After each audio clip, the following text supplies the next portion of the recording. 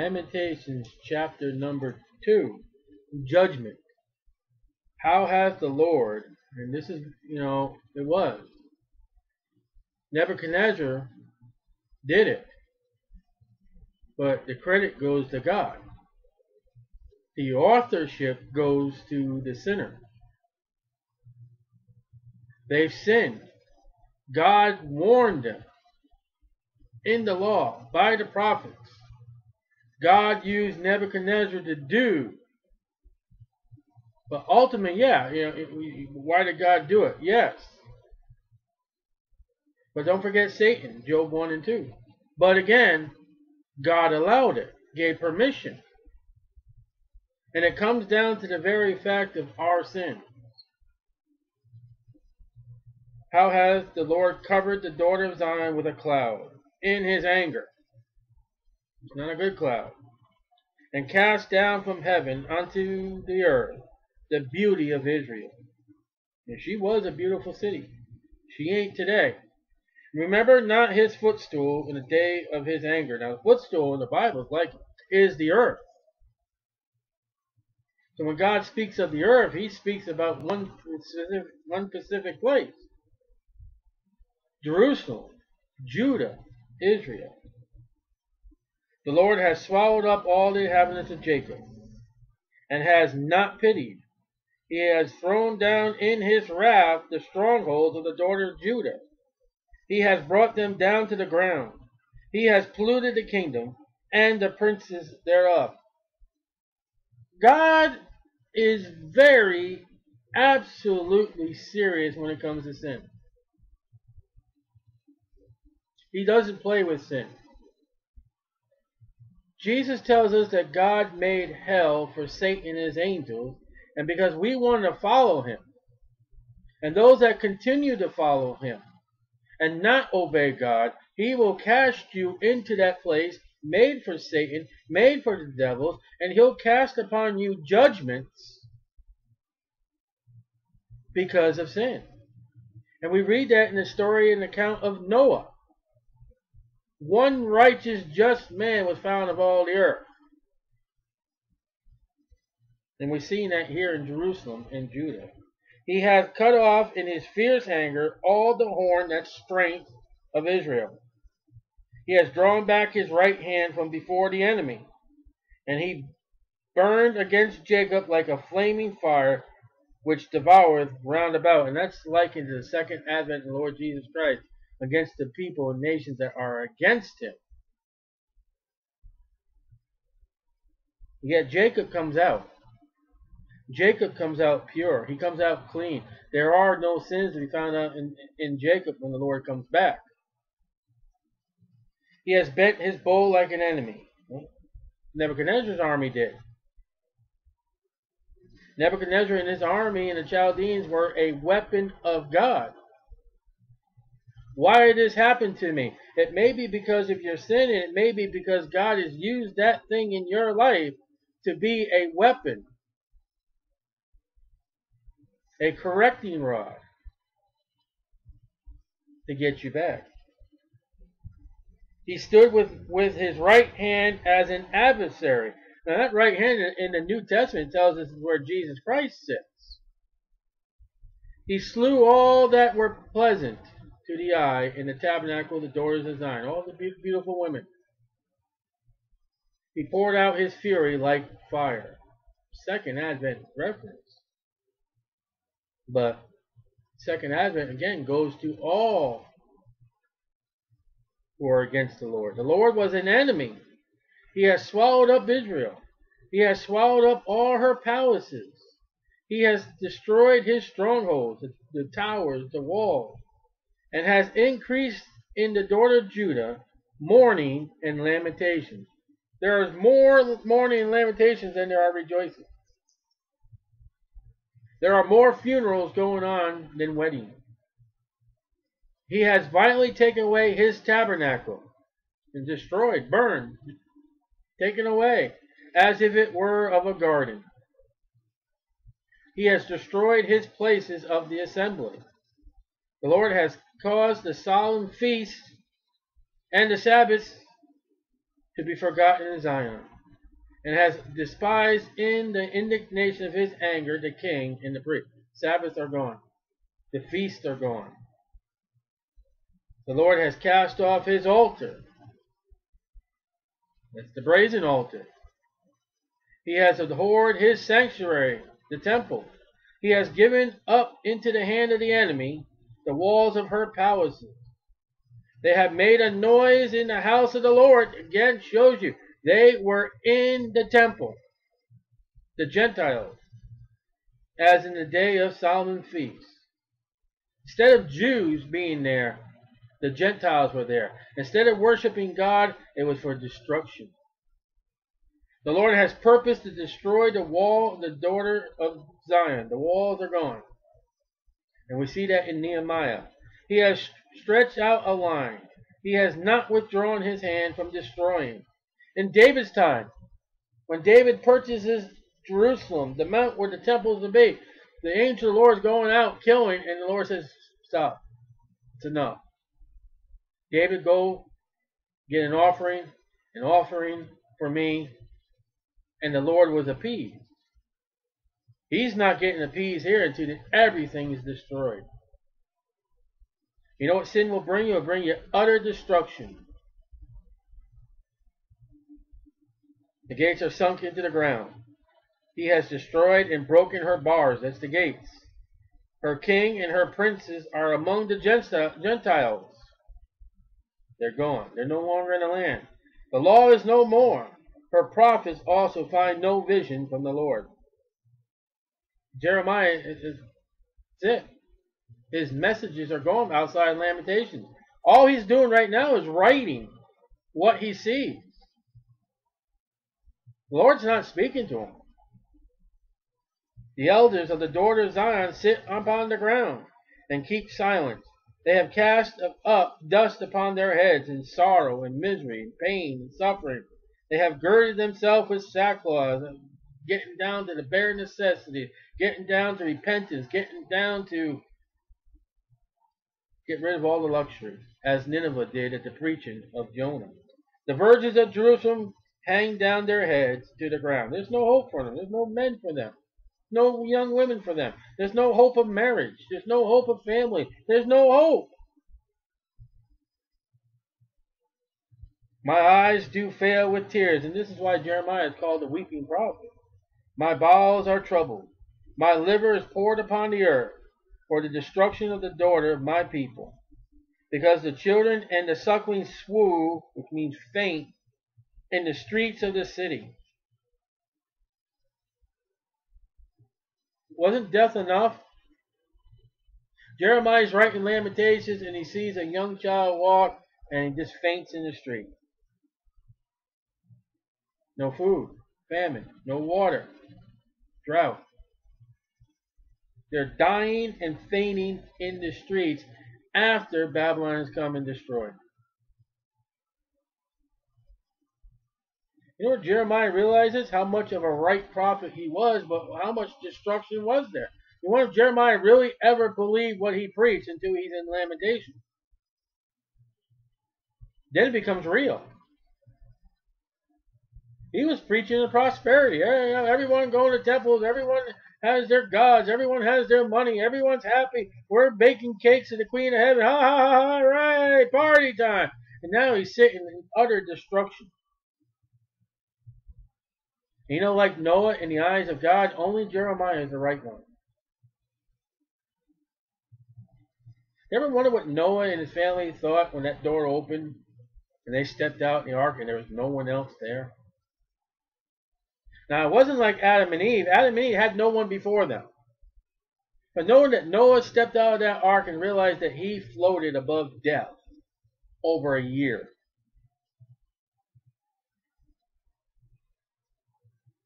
Now Jeremiah is sitting here, and you know what? Jeremiah sat above death in a prison house, like Noah sat in a prison house. Noah couldn't go anywhere. Jeremiah couldn't go anywhere. And outside the bars and outside the ark, death and destruction.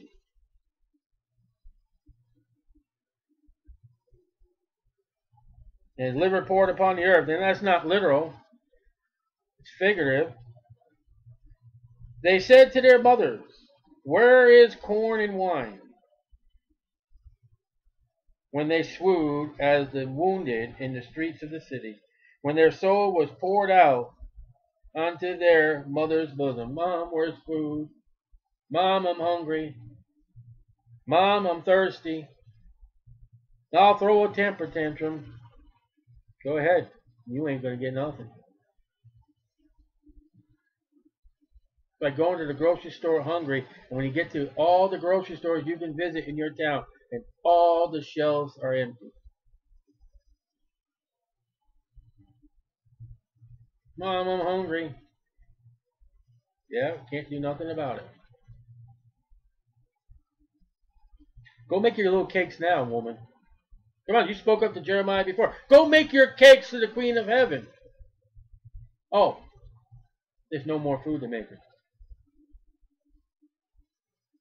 Okay. What thing shall I take to witness for thee? What thing shall I liken to thee, O daughter? Jeremiah said, what on earth can I show as an illustration to what's going on right now? These children. What can I show? What shall I equal to thee, that I may comfort thee, O virgin daughter of Zion? For thy breach is great like the sea. You ever see any videos where like a dam bursts? Or when you saw years back when that tsunami hit Japan? It just took everything away. Have you ever seen a raging sea? I've seen a raging river where it just took everything in its path and just sent it down river. Who can heal thee? God can, but he's in his anger right now.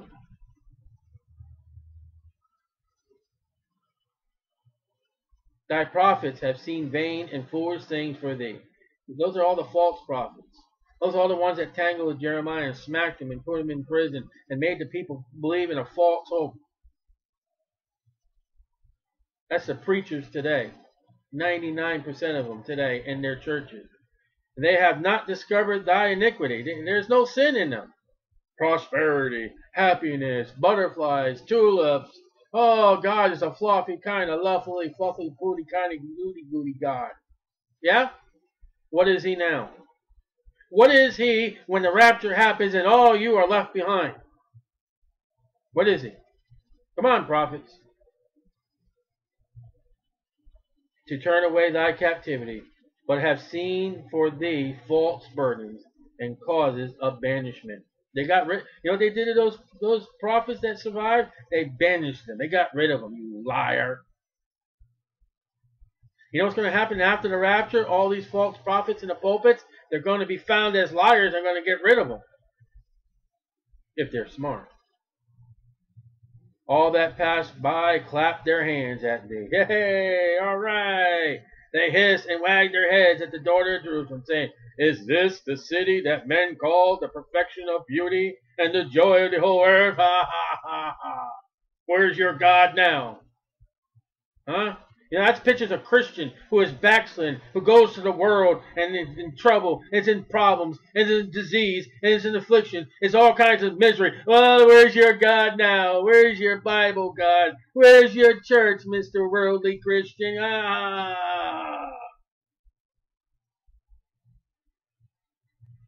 Leaves a poor testimony, doesn't it? Wonder what Demas left when he died. All thy enemies have opened their mouth against thee. They hissed and gnashed their teeth. They're supposed to be doing that in hell. They say, we have swallowed her up. Certainly this is the day that we looked for. We have found, we have seen it. They're taking the credit for what God did. And this is an ambition of the Middle East, the United Nations, and the Roman Catholic Church today. Their ambition is to swallow that land and kill every Jew and be happy about it and bring in the kingdom. Na na na na na na na na. My eyes have seen the coming of the glory of the Lord. Wipe the white man off the planet so we can take over. This Verse 16 would bring joy to the Middle East and probably drop your oil down to a penny a barrel.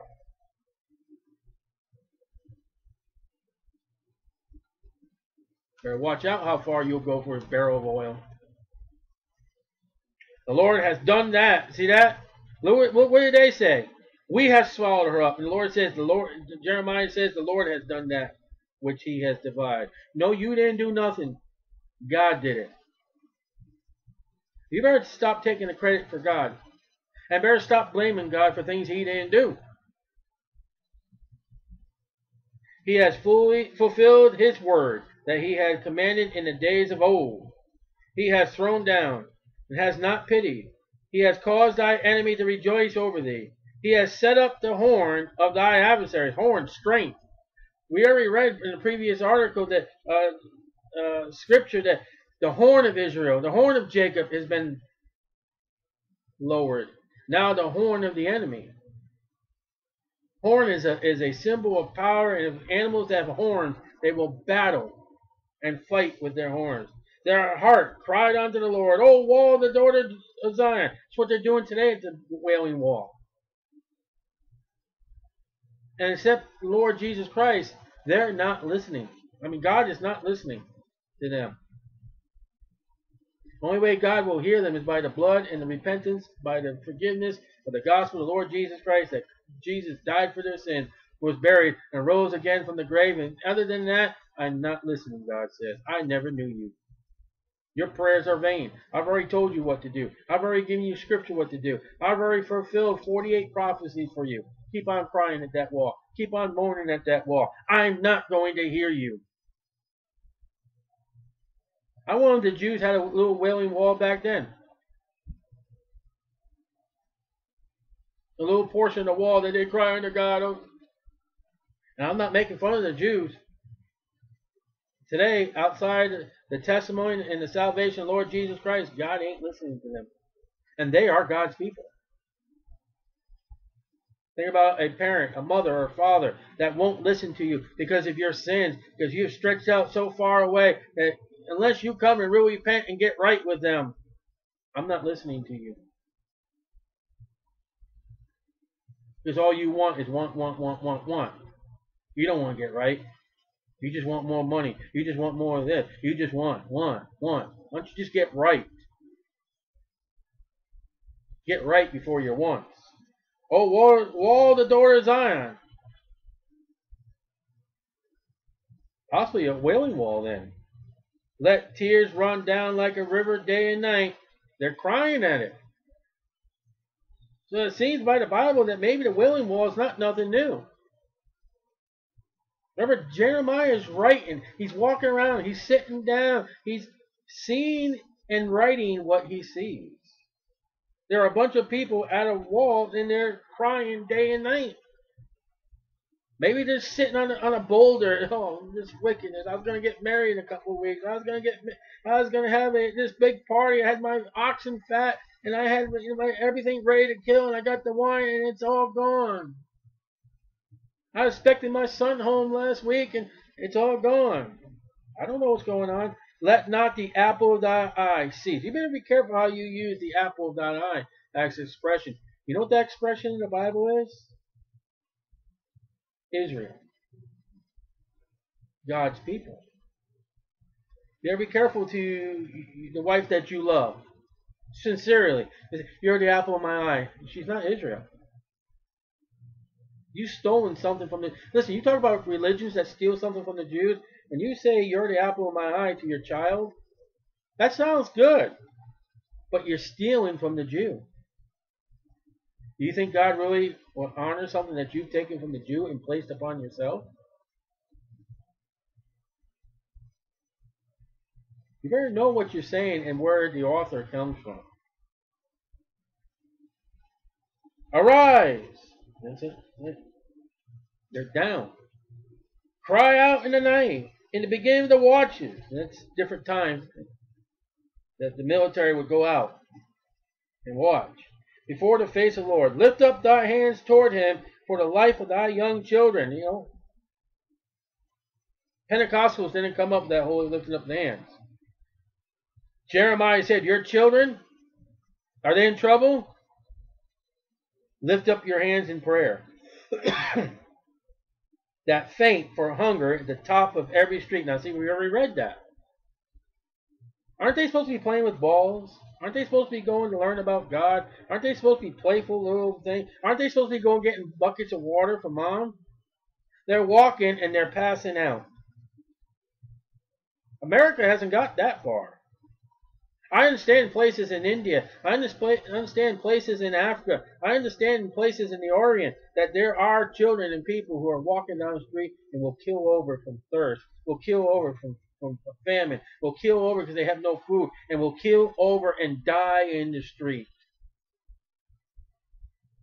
America hasn't reached that place.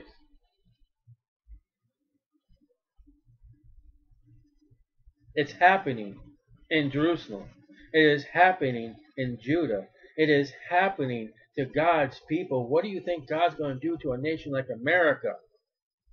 If God doesn't do anything to America, he will have to call all these Jews up and out of the grave and out of hell and out of Abraham's bosom. He'll have to stand them up before all the world and say, I apologize to you for destroying your city. I apologize for you for destroying the temple. I apologize for destroying Judah because I let America sit strong. Because didn't we see in Jeremiah all the sins that Judah was doing, America's doing? So if those are the sins that America's doing, what do you think God's going to do to her? Spare her? And defy his people? America is not God's people. And I'm talking just as much as the Chinese, as the Japanese, as the Russian, as the Spaniard, as the German, as the English, as the Mexican, as the South American, and anybody I forgot. If Judah didn't get away with it, you're not going to get away with it. We ought to be like Nineveh. Let's get everybody right. Let's make a law. Get on your sackcloth, fasting. I forget how many days they fasted. Let's get right with God. Let's get rid of all the gods. And if you want to serve a God or you don't want to believe in God, you're banished.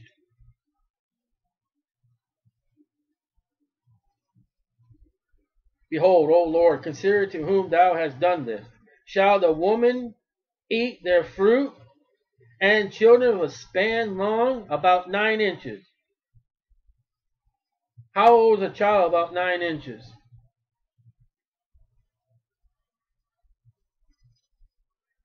Can you imagine giving birth to a child, and as soon as you give birth to that child, you boil it and eat it?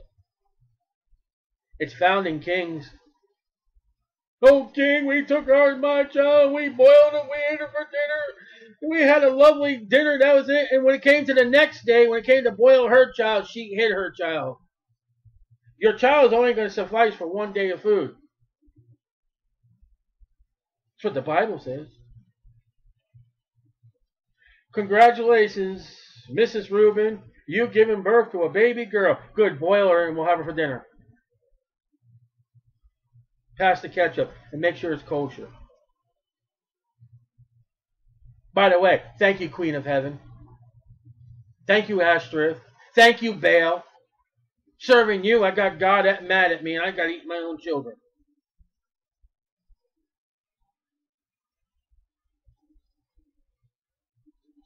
My virgins and my young men are fallen by the sword, death, army, militation. Jeremiah is seeing these dead bodies. They're all around him. As he's writing, thou hast slain them in the day of thy anger. Thou hast killed and not pitied, seen young and old.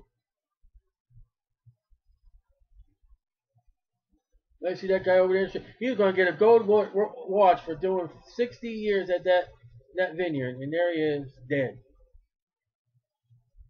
That boy just had his bar mitzvah, and he's dead. That woman over there, she just started learning how to bake and cook with her mom in the kitchen. She's dead. That guy was training for the military, and he's dead. That guy, his wife just gave birth to a baby. He's dead. Thou hast called as a solemn day my terrors round about, so that in the day of the Lord's anger none escape, nor remain those that I have swallowed, and have brought up as my enemy consumed. Swallowed. You learn that? That's the Lord Jesus Christ. When he was born as a baby, she swallowed him. And brought up. That means a child that you've raised.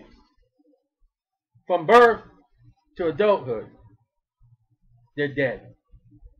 They're gone. And those that are not dead, are not gone, that are not in Babylon, they're walking the streets of Jerusalem fallen flat of hunger. And dying. That's the wages of sin. That's the truth. In all reality, God did nothing. Man ate the fruit after God warned him not to. What am I going to do? I got pregnant and I'm not married. Hey, you're told about sexual relations and proper marriage. You're told how to do your money in the Bible. You're told how to respect your body. You're told how to respect your spouse's body. You're told the order that God has set for a family for it properly to work. And if you outside that step of the family, that the ladder that God has set forth in a family, then don't cry when your family's broken. God didn't do nothing. You did. Somebody did. A human sinned, for humans are sinners. The wages of sin is death. For they all have sinned and come to short of the glory of God. There is none righteous, no, not one. But if we confess our sins, he is able and just to forgive us our sins.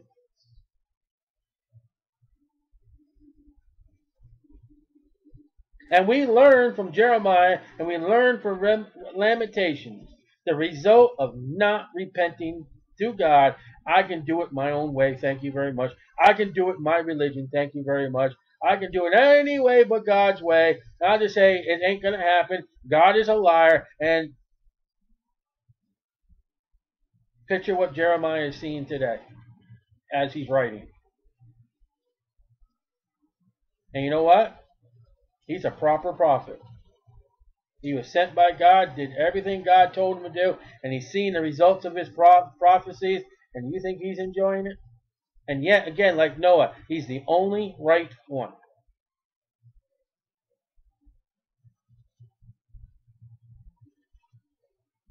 And you think you're going to get thousands? You think you're going to get millions to follow you as a Christian? You'll defy Noah and you'll defy Jeremiah. They didn't get very many. Jesus didn't have many followers. Paul started churches, and the churches that he started gave him warfare and turned on him. One church, he says, have I become your enemy? All they that live godly shall suffer persecution, and yet, for the wages of sin is death. You better know that. You better repent. You better get right with God. And you better be sure of one thing. When God says it, he's going to do it. You better know what he says. You better rightly divide. You better study the word. You better get right.